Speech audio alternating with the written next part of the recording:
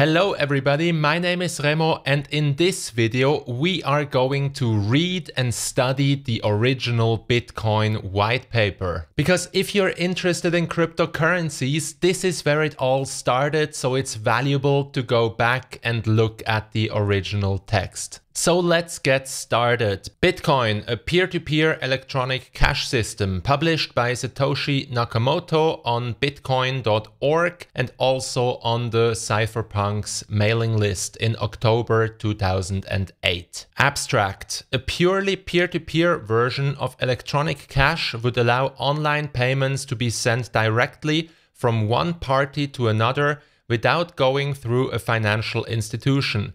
Digital signatures provide part of the solution, but the main benefits are lost if a trusted third party is still required to prevent double spending. We propose a solution to the double spending problem using a peer-to-peer network. The network timestamps transactions by hashing them into an ongoing chain of hash-based proof of work, forming a record that cannot be changed without redoing the proof of work. The longest chain not only serves as a proof of the sequence of events witnessed, but proof that it came from the largest pool of CPU power. As long as a majority of CPU power is controlled by nodes that are not cooperating to attack the network, they'll generate the longest chain and outpace attackers.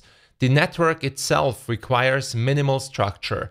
Messages are broadcast on a best effort basis, and nodes can leave and rejoin the network at will, accepting the longest proof of work chain as proof of what happened while they were gone. Number 1. Introduction. Commerce on the internet has come to rely almost exclusively on financial institutions serving as trusted third parties to process electronic payments.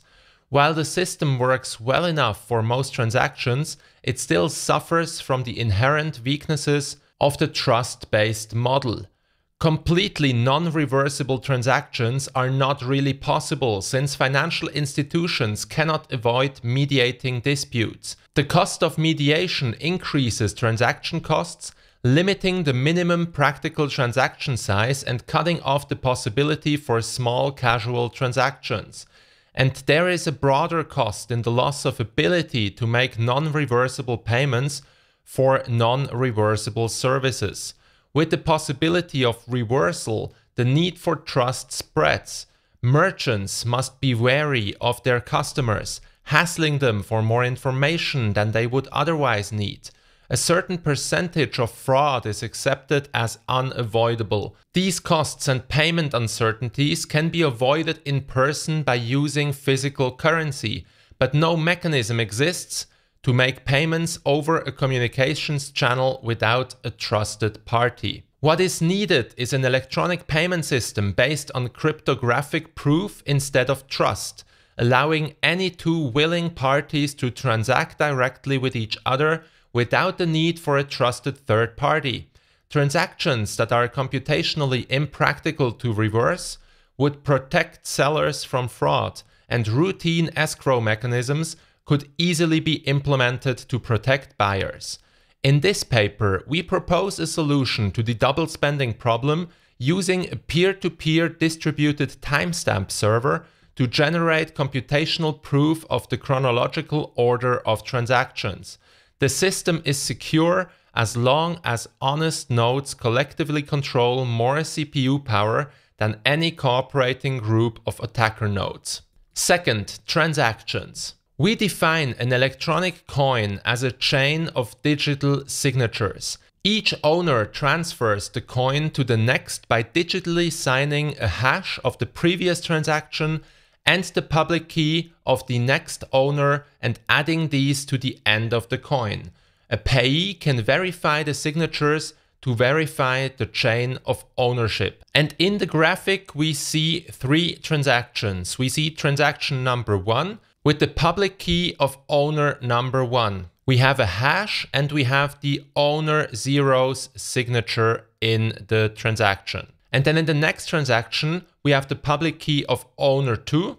We have the hash of the first transaction included in the second transaction, and we have the signature of owner 1. And the same in the third transaction, we have the public key of owner 3, we have the hash from the previous transaction, and we have the signature of owner number 2. That means that the chain of ownership can be mathematically verified because the hash of the previous transaction is always included in the next transaction. And in order to make a transaction, the owner needs to use their private key to sign the transaction. Let's continue. The problem, of course, is the payee can't verify that one of the owners did not double spend the coin. A common solution is to introduce a trusted central authority, or mint, that checks every transaction for double spending. After each transaction, the coin must be returned to the mint to issue a new coin, and only coins issued directly from the mint are trusted not to be double spent. The problem with this solution is that the fate of the entire money system depends on the company running the mint, with every transaction having to go through them just like a bank. We need a way for the payee to know that the previous owners did not sign any earlier transactions. For our purposes, the earliest transaction is the one that counts, so we don't care about later attempts to double spend. The only way to confirm the absence of a transaction is to be aware of all transactions. In the mint-based model, the mint was aware of all transactions and decided which arrived first. To accomplish this without a trusted party, transactions must be publicly announced. And we need a system for participants to agree on a single history of the order in which they were received. The payee needs proof that at the time of each transaction, the majority of nodes agreed it was the first received. Third, timestamp server. The solution we propose begins with a timestamp server. A timestamp server works by taking a hash of a block of items to be timestamped and widely publishing the hash, such as in a newspaper or Usenet post. The timestamp proves that the data must have existed at the time, obviously, in order to get into the hash. Each timestamp includes the previous timestamp in its hash, forming a chain with each additional timestamp reinforcing the ones before it. So that is actually what we mean by a blockchain.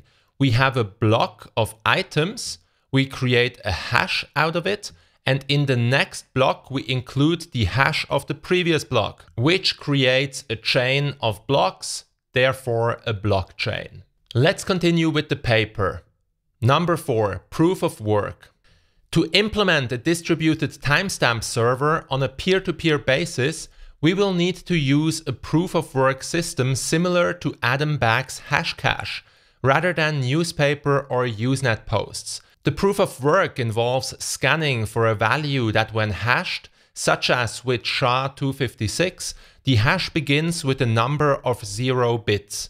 The average work required is exponential in the number of 0 bits required and can be verified by executing a single hash. For our timestamp network, we implement the proof of work by incrementing a nonce in the block until a value is found that gives the block's hash the required 0 bits. Once the CPU effort has been expended to make it satisfy the proof of work, the block cannot be changed without redoing the work. As later blocks are chained after it, the work to change the block would include redoing all the blocks after it. So here we have 2 blocks. We have the hash of the previous block, we have a number of transactions, and then we also have the nonce. And then again, we hash this complete block and we put it into the next block with the number of transactions and the new nonce. Let's continue. The proof of work also solves the problem of determining representation in majority decision making. If the majority were based on one IP address, one vote, it could be subverted by anyone able to allocate many IPs. Proof of work is essentially one CPU, one vote. The majority decision is represented by the longest chain, which has the greatest proof of work effort invested in it. If a majority of CPU power is controlled by honest nodes, the honest chain will grow the fastest and outpace any competing chains. To modify a past block, an attacker would have to redo the proof of work of the block and all blocks after it, and then catch up with and surpass the work of the honest nodes. We will show later that the probability of a slower attacker catching up diminishes exponentially as subsequent blocks are added. To compensate for increasing hardware speed and varying interest in running nodes over time, the proof of work difficulty is determined by a moving average targeting an average number of blocks per hour. If they're generated too fast, the difficulty increases. Okay, so let's go back and really understand how proof of work really works. And how it works is that we need a hash with a certain number of required zeros in front of it. And we achieve that by simply incrementing a nonce in the block until the value is found that gives the block's hash the required numbers of zeros. And a nonce is simply a number. So the computer just takes a 1, calculates the hash, looks whether they have the required number of zeros. If not, then takes the number 2, does it again, etc. And the computer needs to redo this as many times until the required zeros have been reached in the hash. And the software targets a certain number of blocks per hour. In case of Bitcoin, these are 6 blocks per hour, so a block every 10 minutes. And if blocks are found faster, then the difficulty would increase. And as far as I understand it, the difficulty would increase by requiring more zeros in front of the hash. But maybe there are some other mechanisms as well. So let's continue. Number 5, network. The steps to run the network are as follows.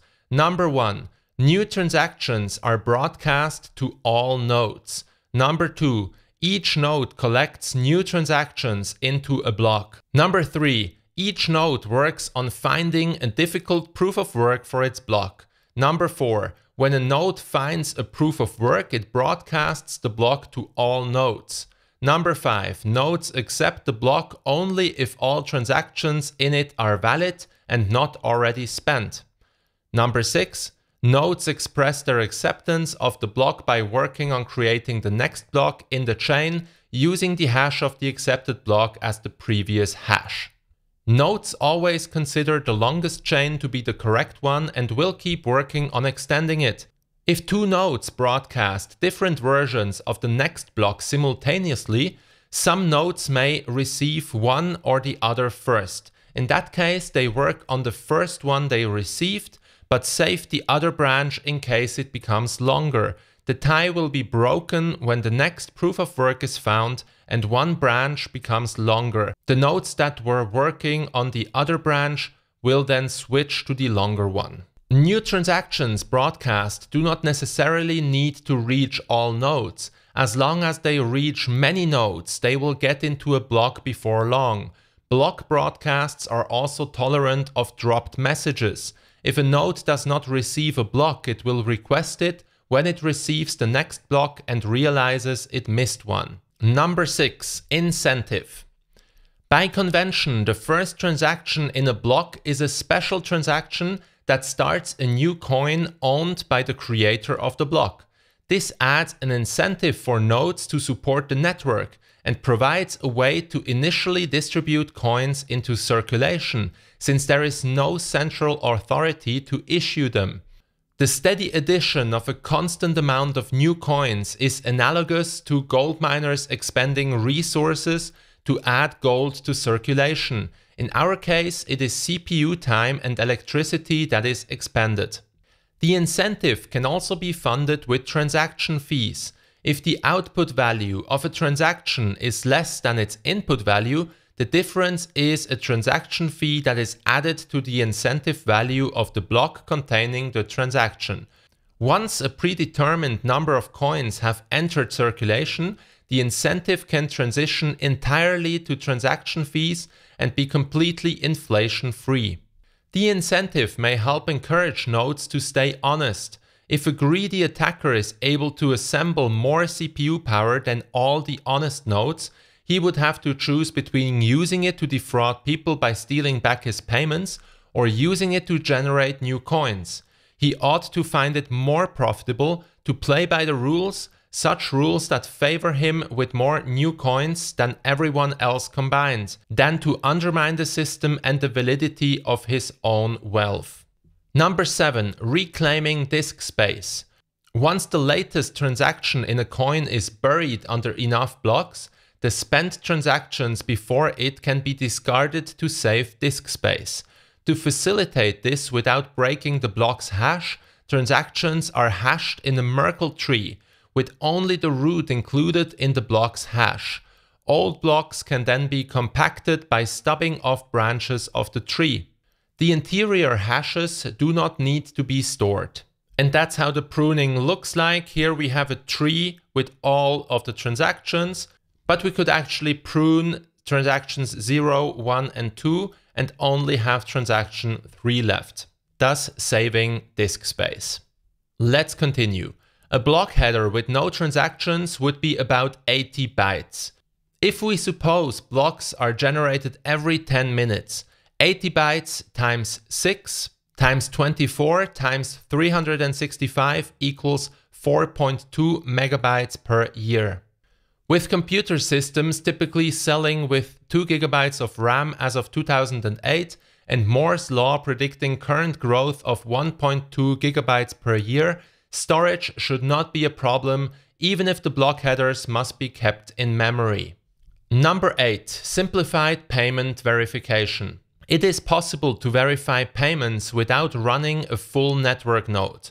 A user only needs to keep a copy of the block headers of the longest proof-of-work chain, which he can get by querying network nodes until he's convinced he has the longest chain, and obtain the Merkle branch linking the transaction to the block it's timestamped in. He can't check the transaction for himself, but by linking it to a place in the chain, he can see that a network node has accepted it, and blocks added after it further confirm the network has accepted it. And here's a graphical representation of the longest proof-of-work chain, where we have the different block headers. Let's continue. As such, the verification is reliable as long as honest nodes control the network, but is more vulnerable if the network is overpowered by an attacker. While network nodes can verify transactions for themselves, the simplified method can be fooled by an attacker's fabricated transactions for as long as the attacker can continue to overpower the network. One strategy to protect against this would be to accept alerts from network nodes when they detect an invalid block, prompting the user's software to download the full block and alert the transactions to confirm the inconsistency. Businesses that receive frequent payments will probably still want to run their own nodes for more independent security and quicker verification. So if you want to be absolutely sure and verify everything yourself, you can do it by running your own node. Let's continue. Number 9. Combining and splitting value. Although it would be possible to handle coins individually, it would be unwieldy to make a separate transaction for every cent in a transfer. To allow value to be split and combined, transactions contain multiple inputs and outputs. Normally, there will be either a single input from a larger previous transaction or multiple inputs combining smaller amounts, and at most 2 outputs, one for the payment and one returning the change, if any, back to the sender. So a transaction consists of one or more or actually many inputs and one or maximally 2 outputs. It should be noted that fan out, where a transaction depends on several transactions and those transactions depend on many more, is not a problem here. There is never the need to extract a complete standalone copy of a transaction's history. Number 10. Privacy. The traditional banking model achieves a level of privacy by limiting access to information to the parties involved and a trusted third party. The necessity to announce all transactions publicly precludes this method, but privacy can still be maintained by breaking the flow of information in another place. by keeping public keys anonymous. The public can see that someone is sending an amount to someone else, but without information linking the transaction to anyone. This is similar to the level of information released by stock exchanges, where the time and size of individual trades, the tape, is made public, but without telling who the parties were. So we have the traditional privacy model, where we have a trusted third party and a counterparty, and the new privacy model, where we have transactions that are directly publicly broadcast. Let's continue. As an additional firewall, a new key pair should be used for each transaction to keep them from being linked to a common owner. Some linking is still unavoidable with multi-input transactions, which necessarily reveal that their inputs were owned by the same owner.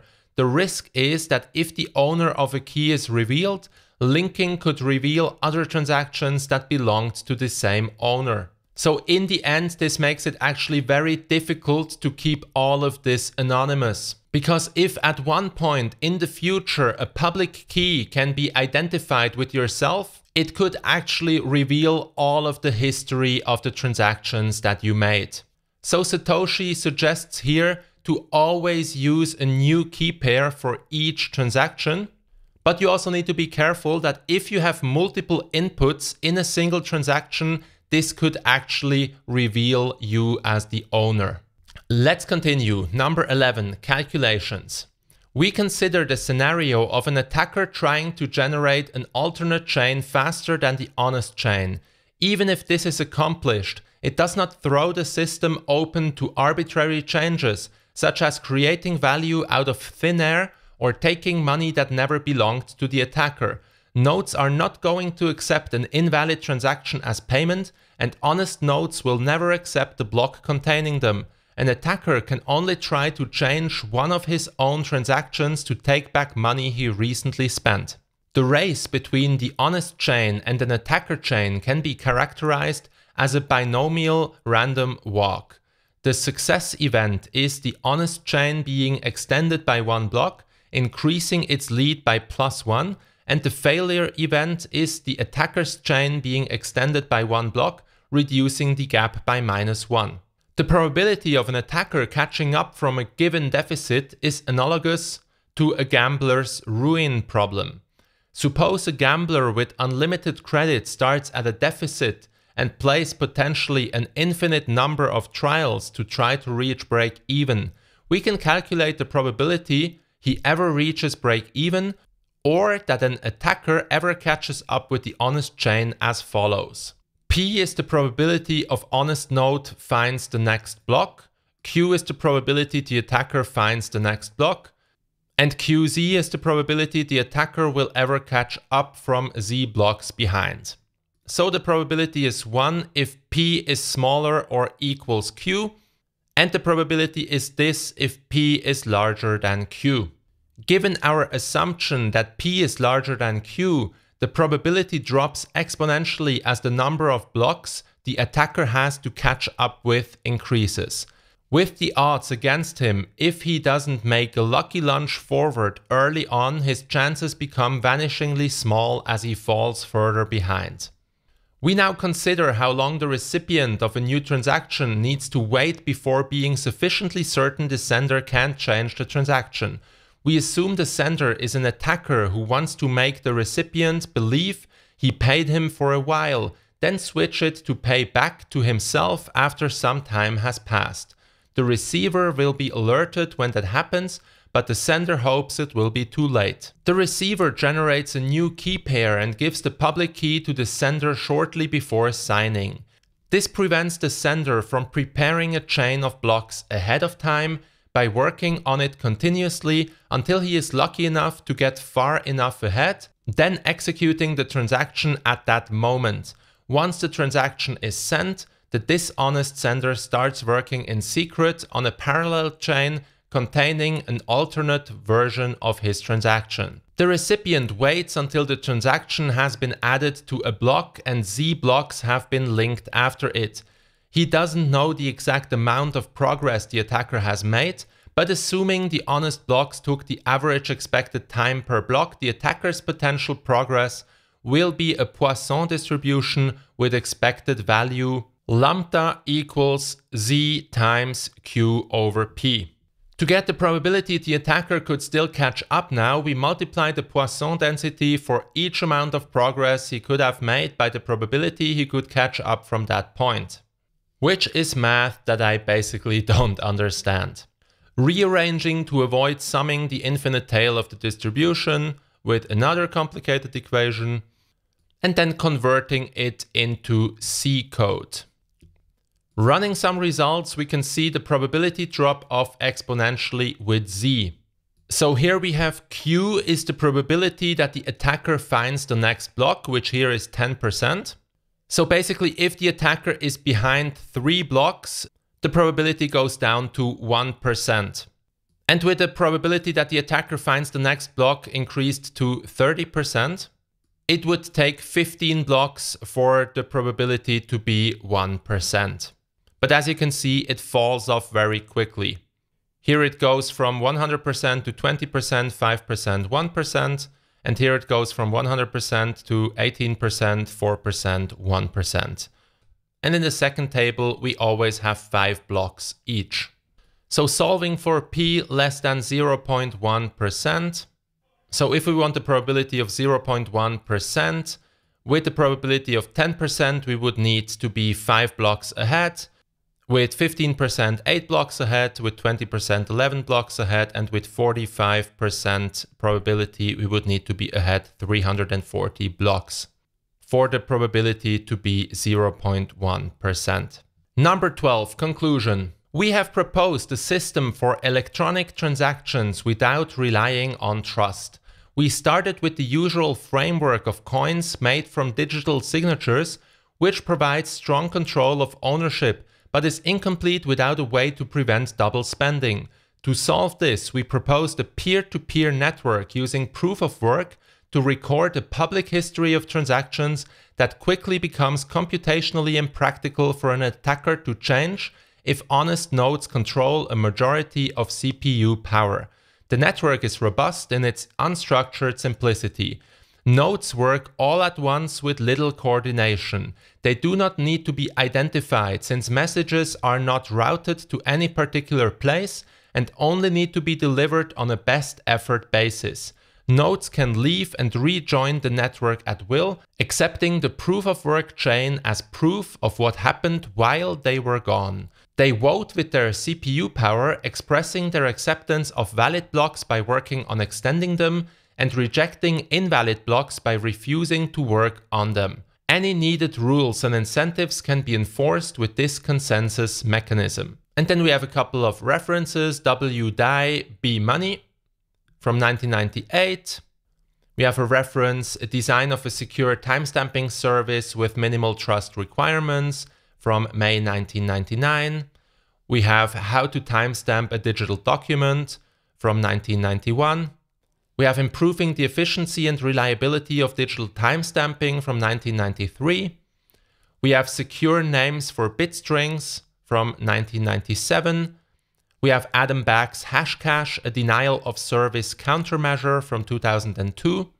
And we have Merkle's Protocols for Public Key Crypto Systems from April 1980. And we have Feller's An Introduction to Probability Theory and its Applications from 1957. So Bitcoin was not just invented out of thin air, it builds upon decades of previous work, as we see in the references. So this was the foundational document that brought Bitcoin and cryptocurrencies to life. But of course, this only is the intellectual foundation. To really understand Bitcoin, we would need to have a look at the software and really understand how it was implemented. And we would also have a deeper look at all of the building blocks that made Bitcoin possible. We need to understand how transactions work, how hashes work, how digital signatures work.